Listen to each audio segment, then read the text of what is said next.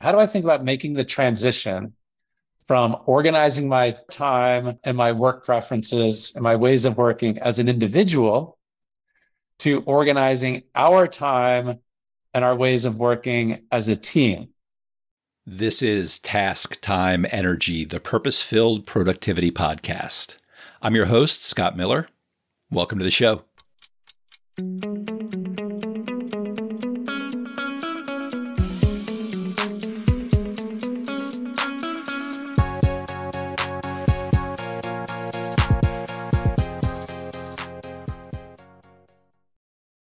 Welcome, everyone. Our guest today is Dan Gonzalez. Dan, welcome to the podcast. Hey, Scott. So happy to be here. For our listeners who don't know Dan studied engineering at Dartmouth College and then became a high school physics teacher. Later, Dan joined Manhattan Prep, a leading test preparation company, and Dan became president of Manhattan Prep in 2011. He was president of the company for over 4 years and led Manhattan Prep to achieve over 50% revenue growth and become the largest GMAT test prep provider in the world. So for people who don't know what the GMAT is, it's the Graduate Management Admission Test. It's the admission test to get into business school. Dan spent some time working as vice president of operations at Kaplan Test Prep and is now the CEO of District C. And Dan, I'm wondering if you would explain for our listeners what District C is and what you all do. Yeah, absolutely. So District C, we are trying to achieve one very important thing, and that is preparing the next generation of diverse talent for modern work. What we like to say is that the human job description of the modern economy is working with others to do really hard things, working with others to solve complex, novel problems. And so as we think about preparing the next generation for modern work, we're essentially wanting to prepare them to be great collective problem solvers. And we believe that any job across any industry in any sector, you are going to be successful in your work if you can work with others who think differently, bring different perspectives and backgrounds to do really hard things. And at least not yet, those kinds of things are not able to be automated away. And so that is really the scope of what we do at District C. We do it through a flagship program that we call Teamship, which you can think of as kind of a reimagined team-based internship where teams of high school students work together to solve real problems for real businesses in the community. And they do that with the support of a certified expert educator. So yeah, that's District C and Teamship in a nutshell. District C is a nonprofit. We've been around for 6+ years. We're based here in North Carolina, just down the road from you. So, and it's very fascinating. You're getting groups of high school students and you're basically training them to solve real world problems that actual companies in the area will bring to them. So companies will say, hey, we have this problem. We need a solution to this problem. And District C basically will organize groups of high school students to create a solution and then present their solution to these business owners.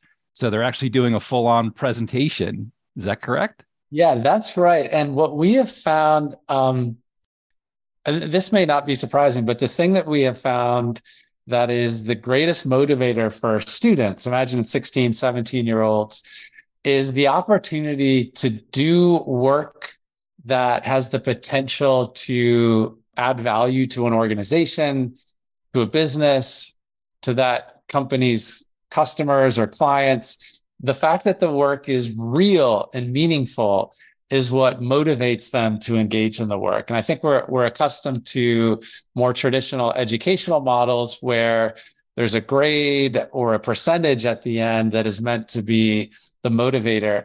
And what we're finding through Teamship is that the authenticity of the work is the driver, which is really exciting. And so to your point, at the end, they get to present their thinking and their ideas and their proposals to real business people. And those business people often respond with, wow, we've never thought about our problem in this way, or, oh my gosh, that potential solution is so interesting.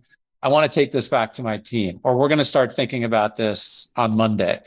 And that validation and that feedback has just been really, really powerful. Of course, it doesn't end up that way all the time. Sometimes the solutions aren't on point, but that's real life, right? That happens in all of our professional work as well.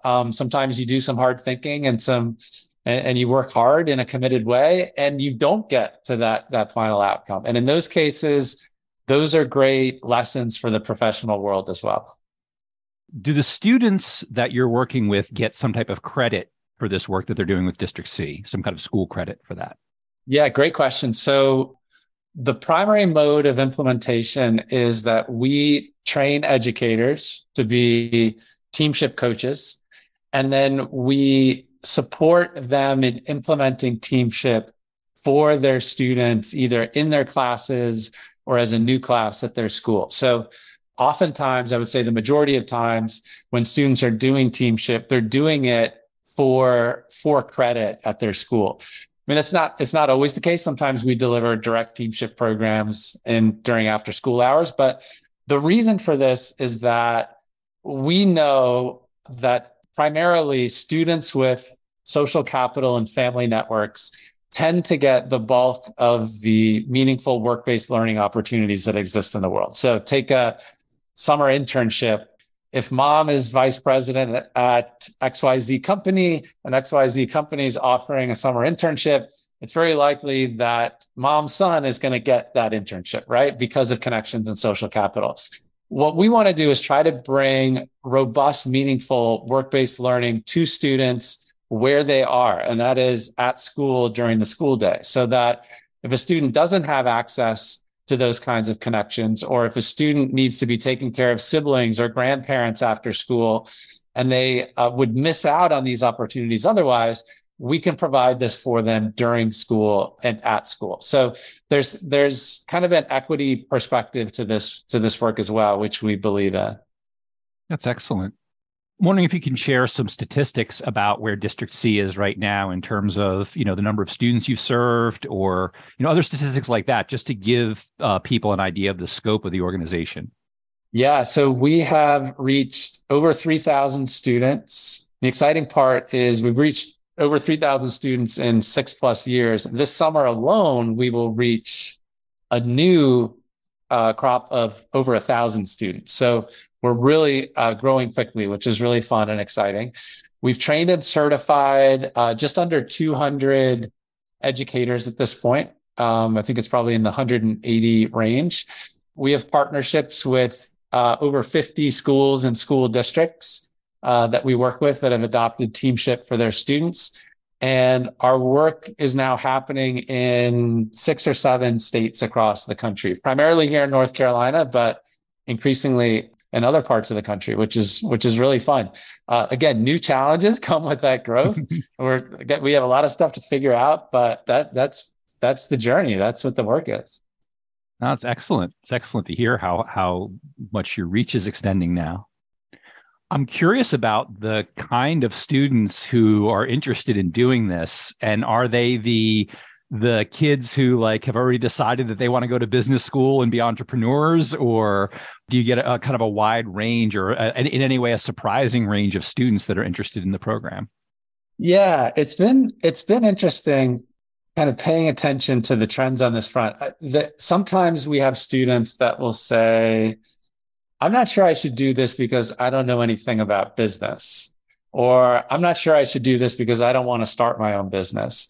And our response typically is, well, look, this is about learning how to understand other people's perspectives. It's learning how to work with others in a productive way. It's learning how to use your time wisely. It's learning how to break down hard problems into their component parts. It's learning how to tap into the depths of your creativity. It's learning how to speak in front of others. That's really less about business than it is about being a productive member of your community. And that's important in any context. And so I think once we present it that way, it tends to break down those kind of self-imposed barriers or constraints. The other thing I would say is, I think a lot of people assume a program like this, you're going to get the successful academic students who would opt into this program. And that does happen, but this program is for any student who is committed to exploring and deepening their skills in a new context. The really exciting part about this is you might have like an average student relative to traditional school measures or norms, average academic student who in a teamship program discovers a new voice that they have or discovers a skill that they never knew that they had within them. And they thrive in this environment in a way that maybe they haven't in a typical school environment. So just because you have learned how to be good at the game of school doesn't necessarily mean you are uniquely suited for this experience. In fact, those who have learned to be good at the game of school often have to unlearn some of those things to be a great team-based problem solver. So it's really for any student who's committed to engaging in something new and exciting. That's an interesting facet of it, because I could see how some people would just look quickly at District C and think the focus is all on business and preparing, the business leaders of the future. And yet, yeah, you can see how when you're looking at the actual work that the students are doing and what they're learning, there are so many dimensions of it, of creativity and problem solving and communication and collaboration, and so many skills that are going to be valuable for these students no matter what they choose to do with their life. Yeah, that's exactly right. And the business problem is really just the context for the work. Learning to be a great team-based problem solver, as we talked about earlier, that's gonna be required of you in whatever context you're working in the future. Could you tell us a little bit about how District C got started, how the idea came about, and how you started the organization, and just a little bit of that background story? Yeah, so District C was co-founded by me and my wife, actually. So we started this thing together back in kind of summer of 2016. We decided we were ready for kind of a new journey, adventure in our professional lives, and we decided to start this thing together. So we both left our jobs, and my wife spent about 3 months just like doing a deep dive into career-based education. What were the trends? What were the opportunities?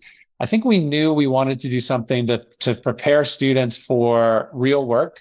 And we didn't quite know what the program offering was going to be, but she did a bunch of research. Then we came together and started to think about, okay, how do we wrangle up some students here and actually try some things? And so we kind of started just by doing it. We didn't really have a business model. We didn't have a sense for how we would like generate revenue doing this. We didn't have a sense for kind of the operational structure. We did decide, I think it was a good decision early on, let's just get some students and let's put them through some kind of an experience. So once we had the students, we knew we had to design something. So we designed it and we did it. So it was kind of just a loose idea. We wanted to start something ourselves. We wanted it to prepare students for work. And we just started like getting after it and doing it, and learned a ton, made a ton of mistakes. And that's just kind of been the mindset since. It makes me think of a theme that comes up very often when we're talking to people on this podcast, which is how the quest for perfection can get in the way of progress. And it sounds like you all were willing to do this just with what you had in the moment without worrying about everything being lined up perfectly the way that might be ideal. And you're ready to just dive in and get your hands dirty. Is that like, am I hearing that accurately? You are. And I have to admit, Scott, that was really hard for me. I am typically someone who doesn't want, like, if I'm working on something, I don't want to show anyone until I feel like I've got it 100% where I want it. Right. And so, I think Anne and I were a good balance for each other in that way. She kept pushing, let's just get it out there. And I kind of wanted a little more clarity in terms of what the direction was, what the scope would be. But ultimately, again, I think it was a wise decision. It took and has continued to take some pretty active like change in mindset for me in particular, because I do have a little bit of like try to make it perfect approach to things generally in my life. So I think starting an organization, being an entrepreneur has really helped me grow in this way. And it's, I think, been a really important kind of process of self-discovery and learning for me personally. when talking to people who are entrepreneurs, when talking to people who have founded a company and thinking about all the demands that that would place on your time, you end up wearing a lot of hats and you have a lot of demands pulling you in different directions. So you mentioned that, the willingness to let go of perfection, that's been one challenge for you. What are some of the other challenges that you've had to face in this role with District C, and maybe some of the ways that you've been able to manage those challenges? Does anything come to mind? Yeah. Yes. So as I mentioned, we're kind of 6.5 years into this at this point. I think one of the challenges is that the challenges change so rapidly. And if you're doing well, the organization like evolves in real time. The work evolves, the opportunities evolve, the kinds of things that you're doing every day evolve. And, I think in a normal career where you're, working for a steady, stable organization, your job changes, but it changes every 2 to 3 years, and you kind of have some time to settle into like, okay, this is what I do every day. When I wake up, I do these 4 things and I talk to these 3 people. I think the big learning for us has been with a startup, nonprofit or for profit, the work just changes so quickly. So the things that you were doing 3 weeks ago might be totally different than the stuff you're focused on today. The priorities might change. And so that's been, I think, a fun challenge because I personally enjoy that pace of evolution. It makes things fresh. It makes stuff exciting. So, but it doesn't mean that it's easy because, as one person, you only have like so many strengths and so many areas of expertise. And so you kind of have to just roll with it. So it's fun, but it has been a learning experience for sure. You talked a little bit about how you two work together well as a team because of maybe some of your different aptitudes or different ways to approach things. And it seems like the District C team has been growing kind of steadily. I'm wondering how much of a role that played in your ability to manage your time. Are you somebody who just finds it easy to delegate and hand things off to other people as you bring them on the team, or has that been any kind of a struggle for you? Yeah, great question. I think, starting with Anne and me specifically, one of the things that we kind of realized early on is that we had different kind of centers of gravity. So the kind of stuff that she wanted to be working on was different from the kind of stuff that I wanted to be working on. And those things, those preferences were pretty much aligned with our different like skill sets and strengths. And so I think it would have been really difficult for us had those things overlapped to a significant degree, but they just kind of naturally fell into different piles, right? And so one quick example is if we were needing to build something new, say a new element to the program, she loves the blank slate, the empty canvas, the like hacking through the brush with the machete. And so she's able to come back with kind of this roughly formed kind of thing or idea. And that's a real strength for her to kind of create something from nothing. I think a strength of mine is to take something that is kind of half formed and like refine it, chisel it, shape it into something that is then the deliverable, right? And so I think we both, have strengths in both areas, but I think prefer those different kind of categories of work. And so we just naturally, like if something's new, she'll grab it for a couple of weeks and she'll come back and say, hey, here's where I've got it. And then I can pick it up from there and then shape it. So we had that kind of natural kind of division. I would say as we've added team members, that's been a really fun part of the work because the work for us has evolved into supporting new team members and recognizing the strengths that they bring, and then thinking about how that should then change the things that we're doing as co-founders, right? And that again is like I mentioned, this work evolves over time, and I think that's where we are at the moment is really enjoying having phenomenal members on the team and helping them thrive and grow, and seeing how our roles are evolving kind of simultaneously as they take on more and more of the organization.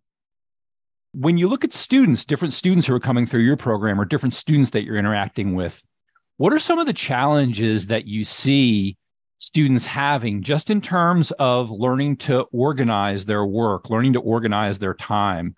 Is that anything that you encounter in the work that you're doing? Yeah, such a good question. I think the biggest transition for students is how do I think about making the transition from organizing my time and my work preferences and my ways of working as an individual to organizing our time and our ways of working as a team. And I think the key to that is understanding that if you and I are working on a team, Scott, the way that I track my work might be different from the way that you track your work. The way that I think about deadlines might be different from the way that you think about deadlines. And so, in order to be a productive team, you really have to come to some agreement about how you want to manage your work as a group. And I think the first thing you've got to do that well is you have to get to know your teammates and you have to understand your teammates. You have to understand their strengths, their preferences, their preferred ways of working. And so we start off from the beginning with trying to kind of imprint that mindset on our students, which is, okay, you're sitting across the table from three teammates. You know nothing about them. You don't really even know what their names are. How are you going to invest in them such that you come away with a really deep understanding of what makes them tick, how they work, how they prefer to manage their time, how they prefer to track their documents, how they think about the world, so that you can then collectively make some decisions about how you're going to do this work together, right? And we end up with students having a set of kind of we call them team commitments. But the first part is learning how to invest in other people. The game of school typically is an individual endeavor, right? It's about my attendance. It's about my grade. It's about my completion record. It's about my diploma. If I don't show up for a math class, no one really cares because my performance doesn't impact anyone else. In a team-based problem-solving setting, your performance really impacts your teammates, and it impacts the final result and the level of productivity that you're striving for. So I think that is the biggest thing: is investing in others to understand them at a level that you can then take and think about how are we going to do this stuff together as a team. That's probably the biggest transition that we see. And that's the area that we focus on the most, at least initially. That seems so valuable as you're saying that, because I'm just thinking from my own perspective of making that shift from thinking, okay, this is how I like to do things. This is how I want to do things. This is what makes me productive. And wondering why everybody else in the world doesn't just do things the way I do them just to make things easy, right? Making the shift from that to saying, okay, now I'm part of a team and other people have very valid ways of looking at things and equally valid preferences. And making that shift. And I'm thinking, well, how old was I when I started making that shift? And it wasn't in high school. So the fact that you're teaching people how to do that at such a young age is amazing. So one of the things that we often hear, I mean, maybe, I don't know how I have no idea how common this is, but you do occasionally hear people talk about group projects in school, whether it's at a high school level or a college level. And a lot of people aren't really fond of group projects. And maybe it's just because of the particular experiences they've had. But I'm wondering, do you face any challenges in that area of people having some maybe preconceived ideas about group work and how much they're going to like it? Or is it just not an issue because of the nature of what District C is doing? Most students that we talk to come into the program having had some very bad experiences working with others, right? And I think you probably remember back to your school days. This is what it was like for me. You're on a team, maybe you're doing a science lab together or a report together. And what typically ends up happening is there are 4 people on the team. There are 4 sections to the report. So you divide them up and you say, you go do part A, I'll do part B, you do part C, you do part D.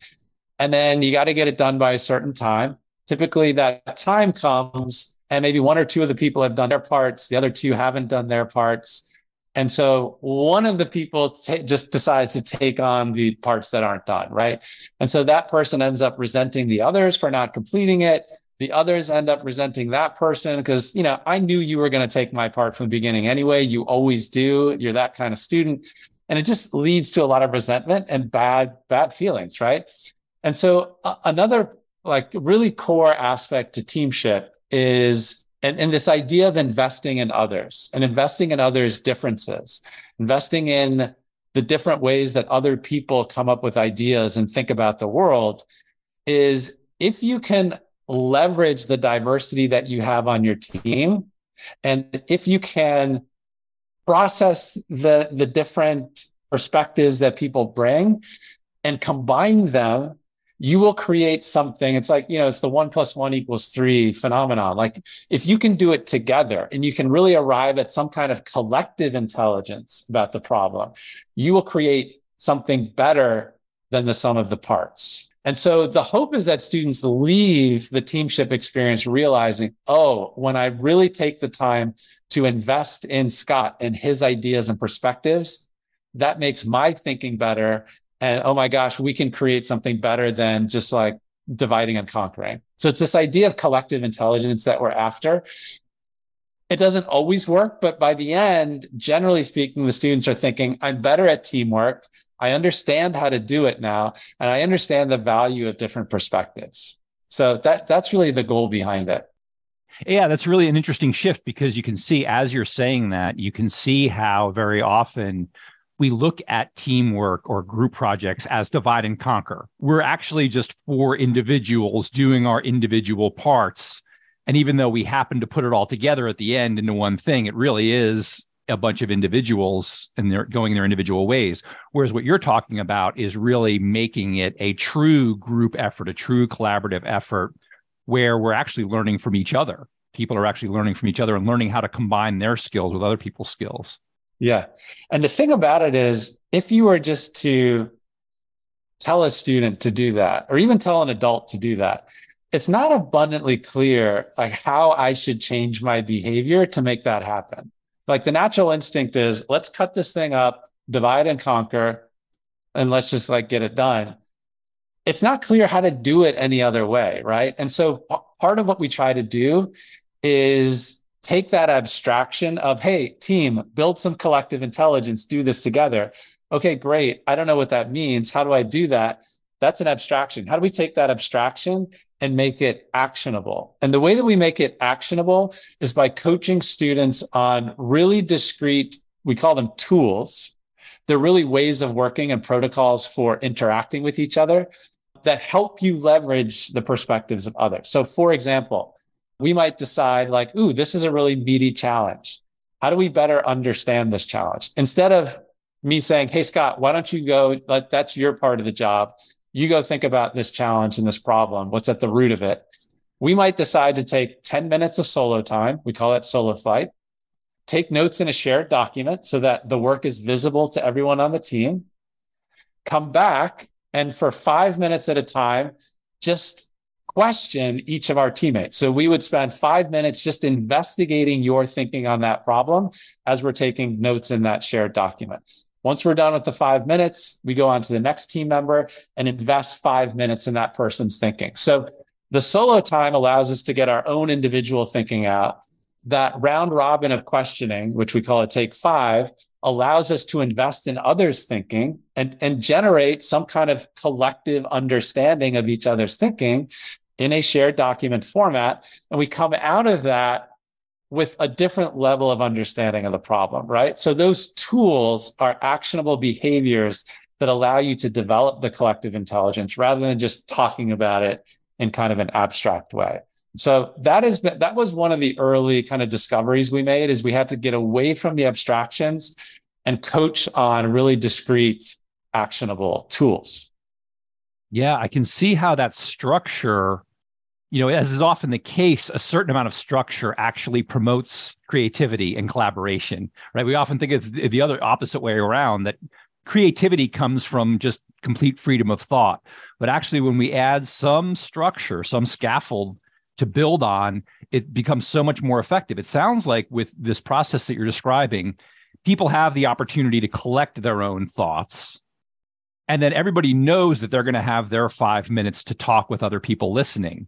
And it gets away from the problems we often have in meetings where everybody just is sitting there waiting for their turn to talk, right? And like, well, I'm not going to listen to what Dan's saying because I'm just thinking about what I'm going to say. And it's separating it out like that and creating that structure overcomes those tendencies that create issues in the way we normally do things.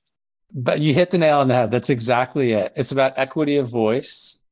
And we all know that there are dominant voices on teams and there are less dominant voices on teams. By creating the structure, you create an opportunity for all voices to be included and heard.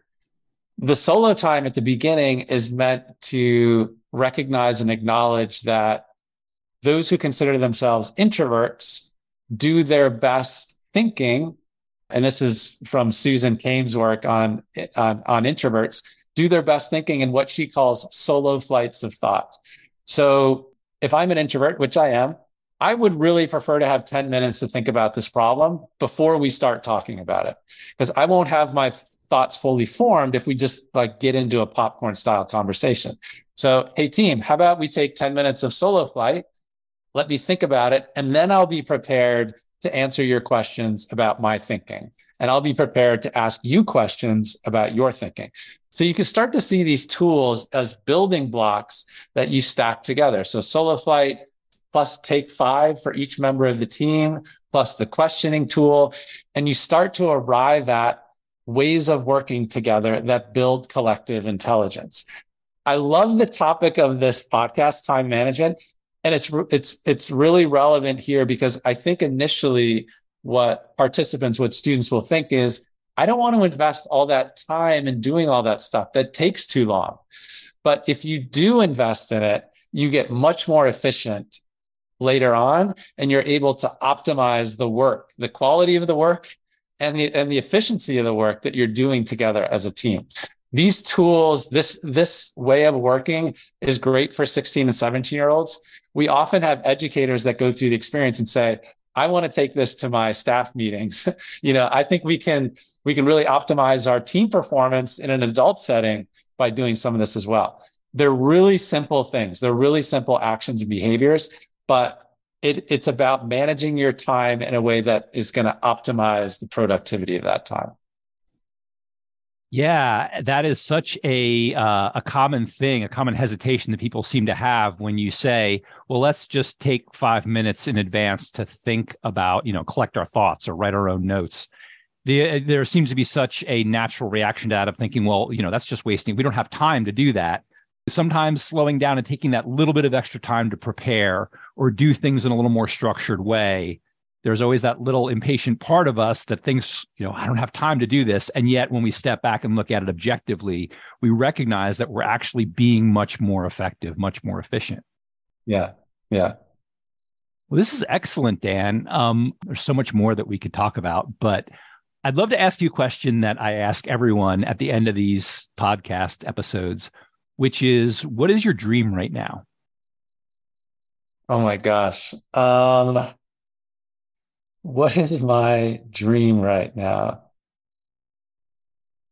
I would say, and this is obviously related to the work that we do at District C, my dream or purpose, even beyond the work that we're doing as students, I would love for good people to feel like they have meaningful work in their lives. And, good people, I think those that are motivated by positive intentions, those that see themselves as part of a broader community. I would hope for those people that they feel like they're waking up every day and feeling inspired and motivated by the work that they're doing, that there's purpose in their work, that there is value in their work, that, and this goes back to something we were talking about offline before we started recording, which is that people feel productive. They've been productive at the end of the day, that they've done work that matters. I mean, work consumes so much of such a high percentage of our time.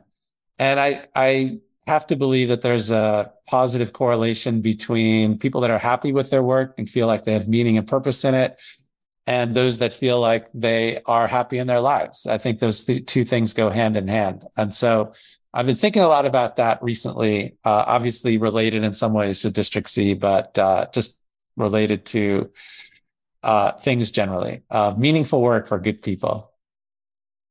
That's fantastic. Thank you for sharing that. Yeah, I love that question. I had to think about that. If people would like to learn more about District C and what you're doing, where would they go to learn more? Yeah, thanks for asking. They can go to districtc.co, districtc.co. There's a contact form. You can contact us. And we're always interested in hearing from people who have good ideas about this work, or we're just generally interested in it. And I really appreciate, Scott, you inviting me on to have this conversation. Yeah, it means a lot. Anything else you'd like to share before we call it a day?